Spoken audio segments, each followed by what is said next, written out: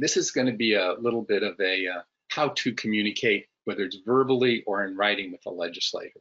Now, when I first got in office, 1994, it was pre-internet. And so we would get letters from constituents that were typewritten or handwritten. And I had a rule in my office for all my 24 years in office.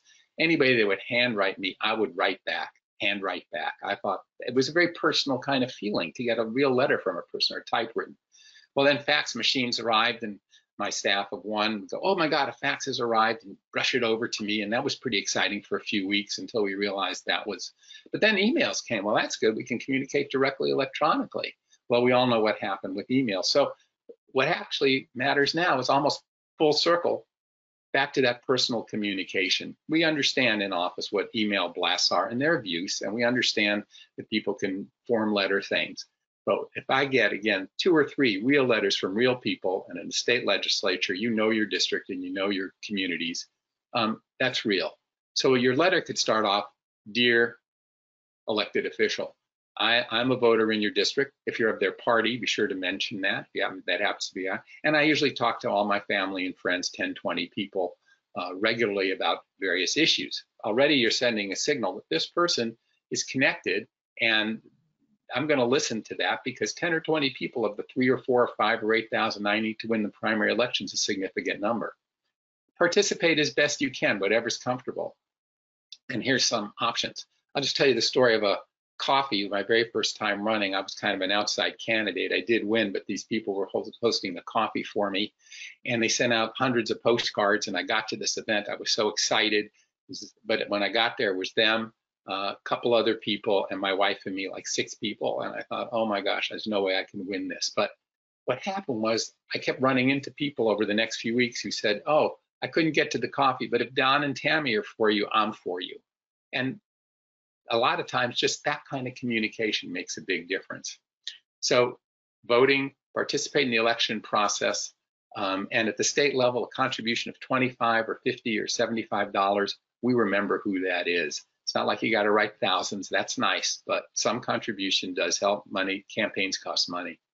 But the other big one is ideas, suggestions, be a resource. I mean, legislators will pretend they know everything about everything, and we have stock answers for most of the things, but actually there's a lot of stuff to learn, and it's one of the best parts of the job, and I'll tell you some stories about that.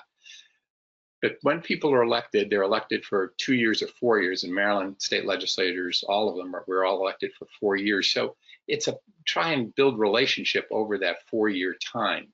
If you kind of communicate with each other and they don't do what you want the first time and you burn the bridge, that's not going to work at all. You want to maintain and build a relationship and be a reputable resource, because then we will call you.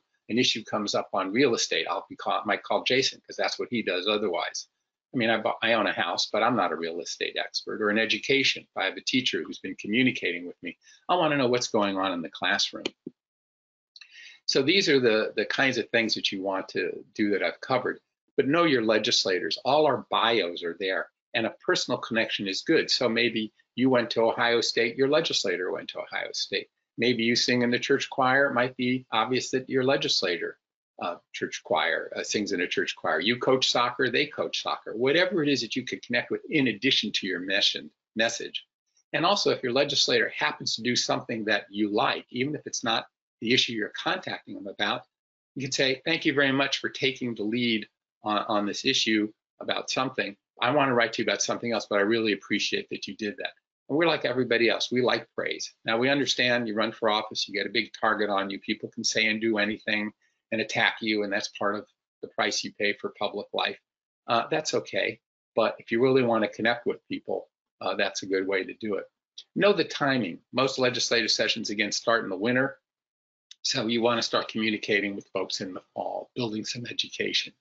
And you may not get everything that you like, so take what you can get and move on.